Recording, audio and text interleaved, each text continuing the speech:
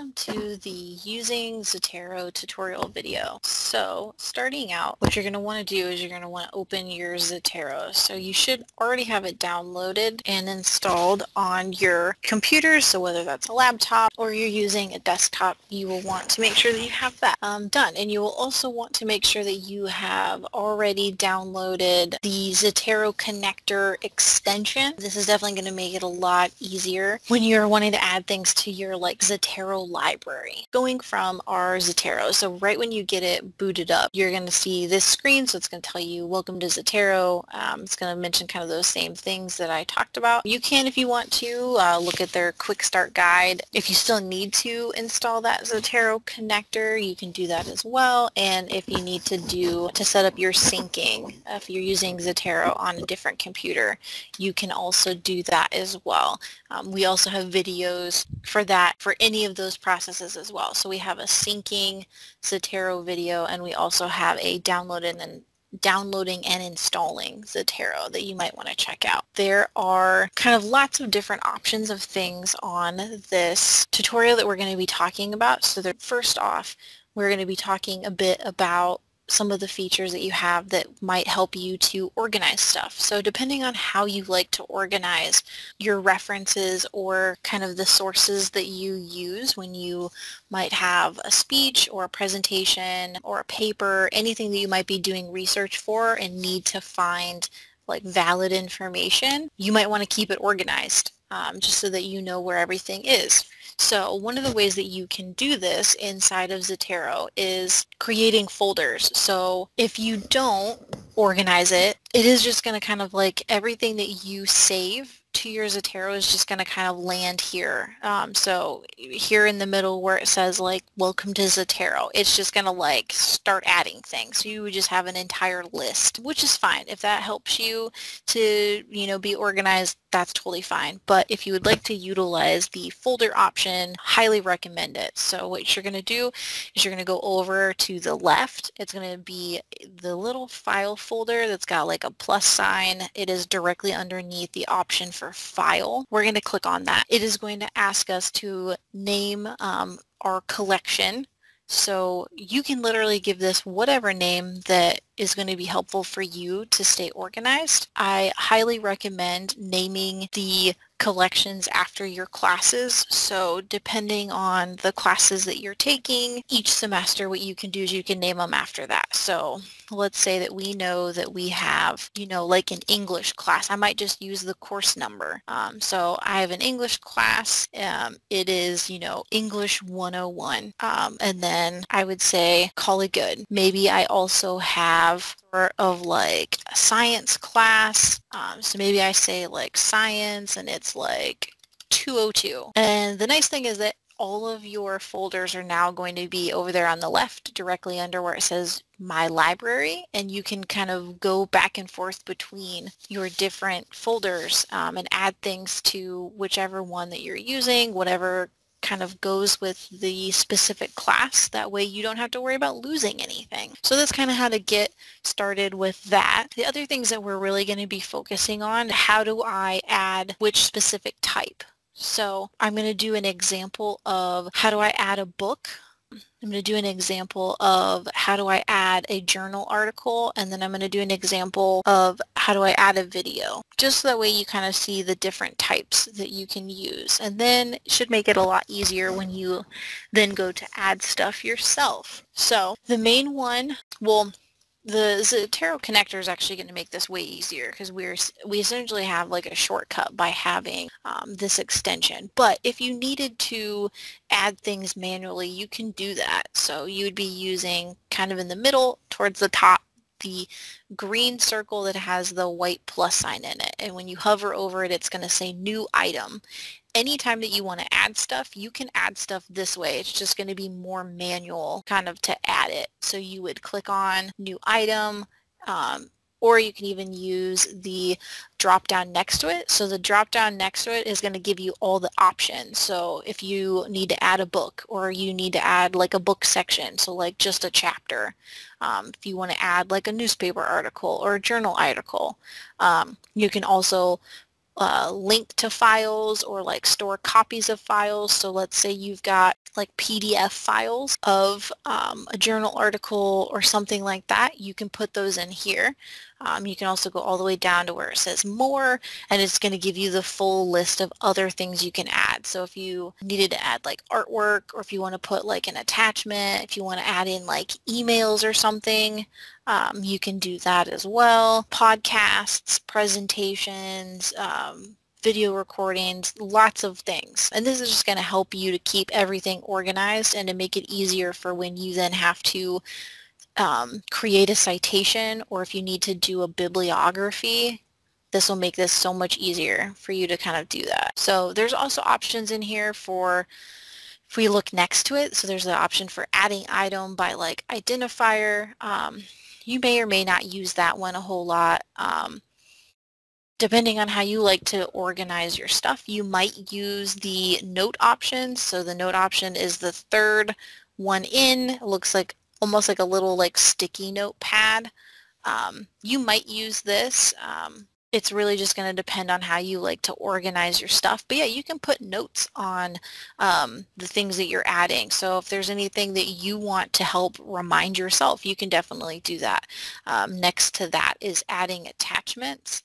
So if you like want to do a link, so like a URL link, you could do that, or adding like copies of things and that sort of stuff you can also do. And then there's also an advanced search that you can use if you just have a lot of things and you need to be able to search through all your stuff. So to kind of get started on adding things, we are going to hop over to our web browser.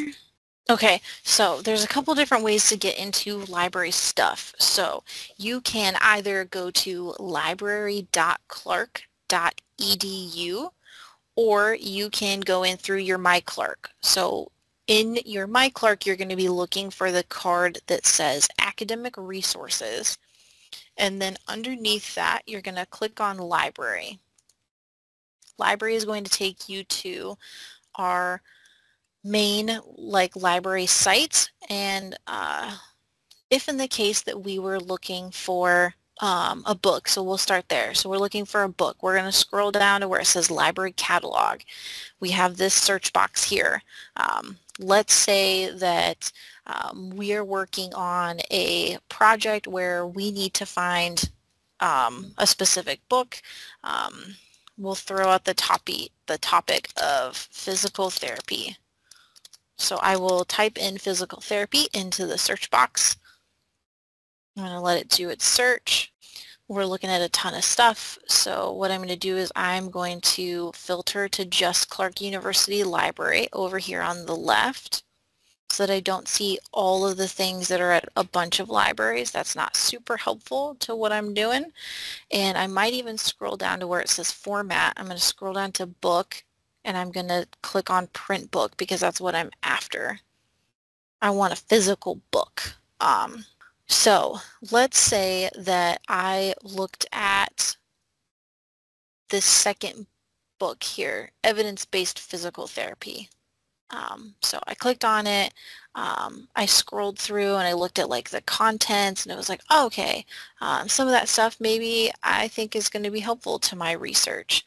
So what I would then do if I wanted to kind of like add it, so I want to save this to keep track of, I am going to go up towards the top of the screen over on the right side, because I have my Zotero connector already installed. So I'm going to click on the option for extensions. This part may look different. It's going to just depend on the computer you're using. But if you have the option for extensions, you would need to click on that. For some computers, it might kind of just already be there. So you might see something that says like Zotero or like Zotero connector. So in my case, I'm clicking on this, and under extensions, I see Zotero connector. And then I'm going to be clicking on where it says more options. There's the three little dots. And I'm going to say save to Zotero, and it's going to give me a bunch of different options. And some of these options, I may not know exactly what I'm going to end up with, but I may end up trying a few different ones out just to see what kinds of things come up. So I may just start with save to Zotero, like the web page with snapshot. So the thing about that is that once you've clicked on an option of what to save, what you're going to see is a box that comes up that says saving, and it's going to ask you where do you want to save it. So it's going to ask you, do you want to just save it in your library? Do you want to just save it in one of your folders that you've created? And then what I can do is I can go back over to my Zotero, and in this case it happened to, because I didn't change it, it saved it in my Science 202 folder, but it is also always going to save it to your library in general. So everything that you save is going to save there first in your library, and then it will also copy itself into specific folders if you've told it to do that. So what I can do is I can highlight it and essentially get all of the details. So over there on the right side I can see all the things that come up under info, and because I saved it as a web page, I'm getting less information, but I do get the URL, which will be helpful to navigate back to it. So I would be curious if we go back here and we say we want to save it again. So extensions, Zotero connector, say I want to save it. Maybe we'll try embedded metadata. It's going to save it to the same place.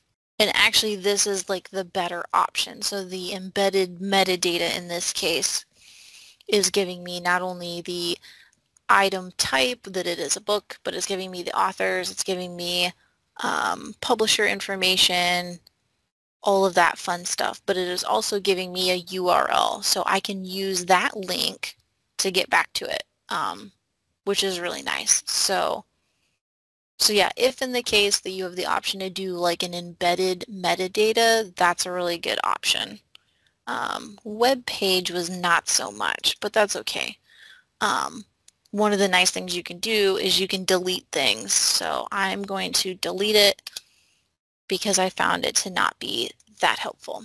So that is essentially how you're going to kind of add in books. So if I were to come back to the library page, let's say that now I want to add an article. So what I could do is I can scroll down to where it says find articles, and I can search in ProQuest Central, which is just one database. It is a pretty good sized database. And I also can go to databases. So this first button in the Explore Library Resources, I can click on databases and I can go through and pick out specific databases as well. So what I might do is kind of go that route. So I'm going to click on databases, and because I'm looking for kind of sciencey sorts of things, I'm going to use a database that is called Science Direct. So in this case, I'm going to be going to S for science. It's the second one here in the list. I'm going to click on it and I'm going to type in physical therapy. Okay, so then from here, let's say that as part of our research, I maybe need to talk about a specific kind of like physical therapy. So, you know, I've looked through the articles and I found this one that talks about the effect of clay therapy. And I'm like, oh, that sounds super interesting. So what I might then do, I want to save it. So I'm going to go up to the top again and I'm going to click on extensions. In my case, this may, as I mentioned, not be the same case for you. You will probably still be going up to the top to click on something, but it may not necessarily be extensions. It may say Zotero connector already. Just be on the lookout for it. And if not, when you then go to your extensions, and in this one, I actually have the option of kind of even more different ones. So I have an embedded metadata, I have a specific kind of database one, I also have a DOI, and I have like the web page ones. So we'll check out the Science Direct specific one. And it looks like it added it to my science. Okay, yep. And then when we take a look at our Zotero, we can see that it lists out all of that helpful information. We see it kind of covers through in the abstract a bunch of different pieces, and we also get that URL, and I'm going to test it. So if I click on that URL, I'm going to copy and paste it. I'm going to open a window. Once I've got that URL plugged in, you can see that it takes me directly back to the same place. So that would be super helpful. It looks like essentially the only thing that it didn't do is it didn't include like the PDF of the article, which is okay. You could just like navigate back, and then we'd do a view PDF and go from that way, so you could do that. The main thing is that it is going to get you back to what you're looking at. Though I would be curious if we come back up here and we click on Zotero again, and we maybe do the embedded, if that did anything. Okay, maybe it didn't just because we've already added it or something. Nope, I didn't click well enough on it. Okay, cool. Okay, and it looks like those are mostly like the same. The URL is still there. It's a little bit smaller just of the information that's listed in it, but either or. Okay, so we are going to take a look at videos. So if in the case we were adding videos, so one of the things I might do is I might look at databases again, and I might look at the DocuSeek database. So this is a streaming video database. I might take a look at things there. So I would click on that. I might come up to the search. So little search box up here when you click on the little magnifying glass, and I might type in physical therapy and see what kinds of things come up. Automatically I'm seeing one that talks about like art, so I might click on that one, and then what I would do is back up to the top where it says extensions, or if it happens to say in your case Zotero or Zotero connector, anything like that. And in this case I only have the options for like a web page with snapshot or without snapshot, but that is totally fine. And then I come back here and I'm gonna copy and paste this just because I'm curious if it's gonna go. Cool. So yeah, also works. So yeah, you'll get a URL that you can use. I say if in the case that you were to still like go to YouTube and type in your topic. Let's say that I am looking at the video that is what is physical therapy.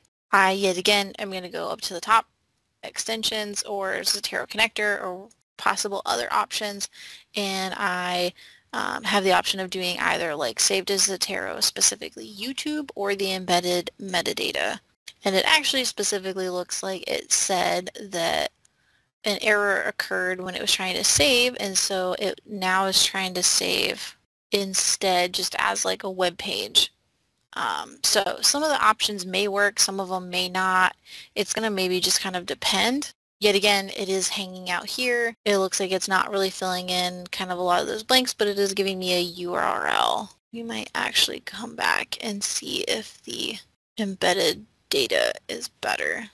Okay, so actually the embedded data, while it filled in things like the title, or I guess the short title. Yeah, so it did a short title, it did a regular title. It only gave us the YouTube link to YouTube itself, which is not really that helpful versus the other. The other one, when we said save to Zotero just as like YouTube, it did include the specific link. So you might have a little bit of trial and error. going on to see what option is going to be the best when you're trying to save it, and kind of go from there and see what works better and what works like worse. But you will kind of have, you know, just like a nice way to kind of stay organized among all your stuff.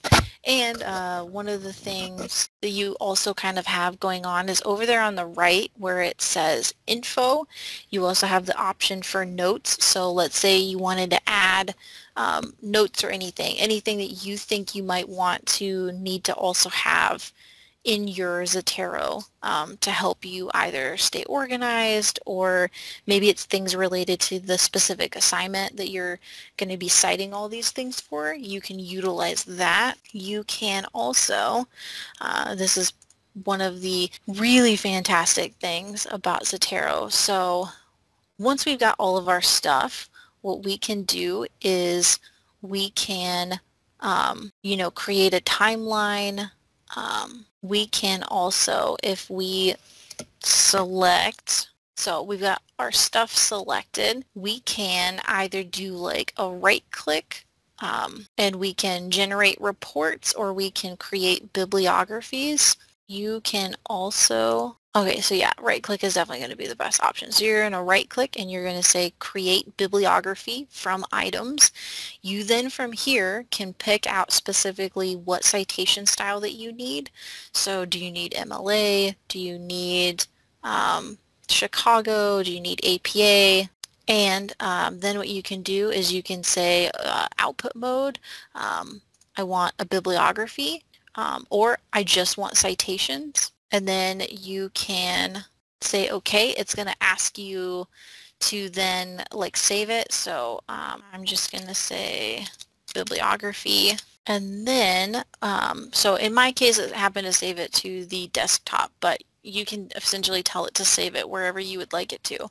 And I'm going to open it, tell it to open in Word. And here is your completed bibliography.